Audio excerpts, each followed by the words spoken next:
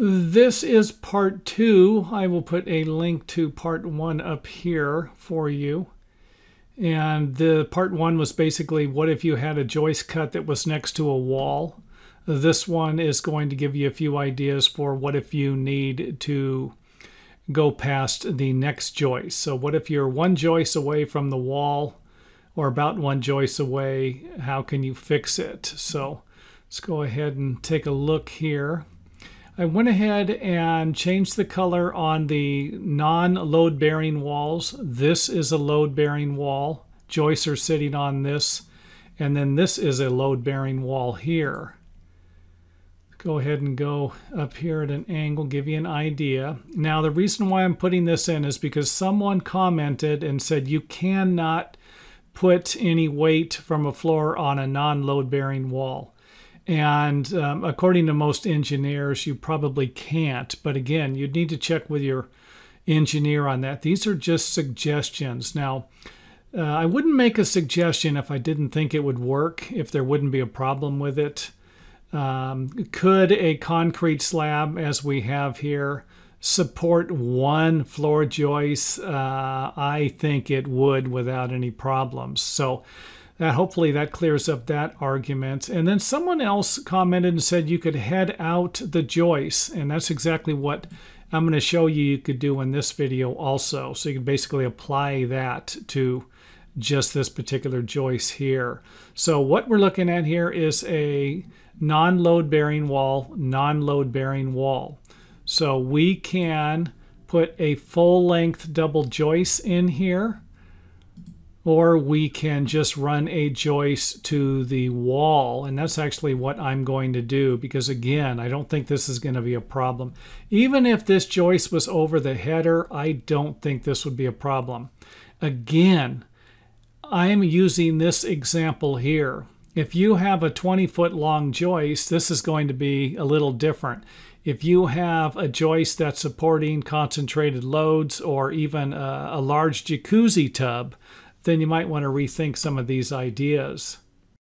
So here we have the double joist, and I went ahead and made one a doubler and one a singler. And I would imagine you could probably just use a single head out for something like this. Could you actually support this head out with a single floor joist? I wouldn't do it. I would double this one up, and then if it's less than 4 feet, yeah, you could probably just have a single head out here. But most engineers are going to want to see a double head out there, so that's why I kind of drew 2 of them in.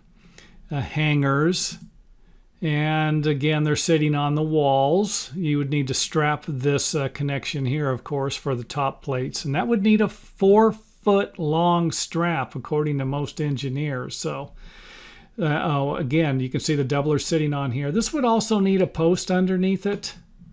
Kind of get back over here. I don't have any support underneath this. This would actually need a support under it. This one here would be fine. I would put 2 studs underneath this one. Double hanger.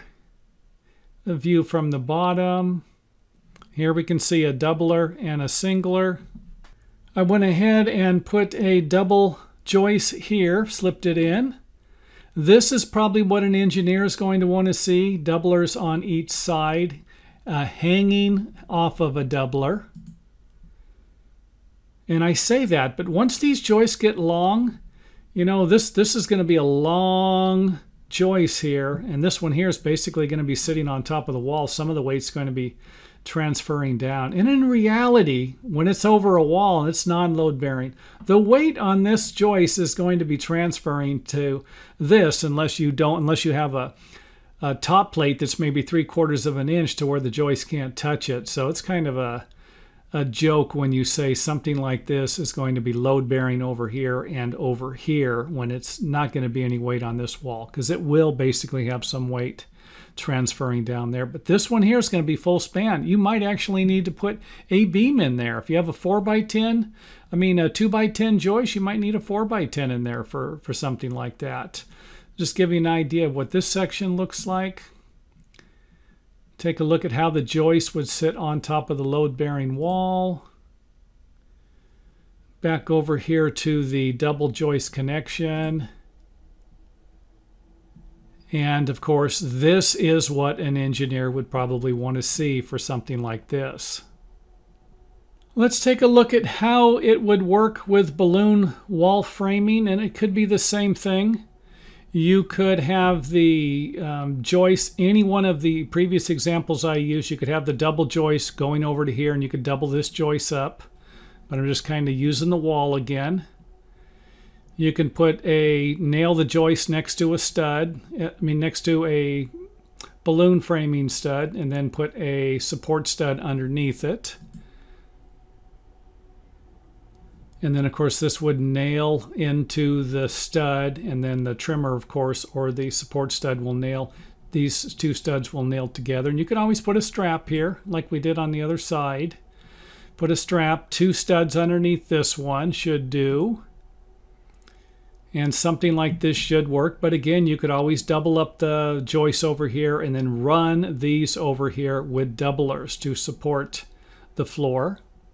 Now, I couldn't have ended the video with what it would have looked like if you had an experienced plumber and it was built like this from the beginning and nothing was going to be modified. Now, the examples I'm providing you with would have been for some type of plumbing modifications and not the original construction. But originally, the pipe would have probably went down the back wall here. It wouldn't have went down this wall because we had a door in the way. Could you have moved some of the joists over somehow? That would have been up to the plumber and the framer.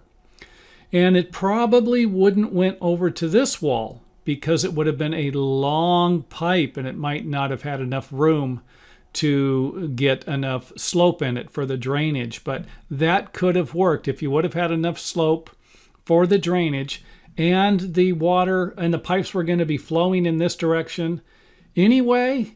Then it might have worked out just fine having it here and dropping it down into this wall. So that is it for this video. And I will put a link here at the end of the video if I make some more of these. But I think I might create a few different scenarios that might be helpful and then end up creating a playlist in the future.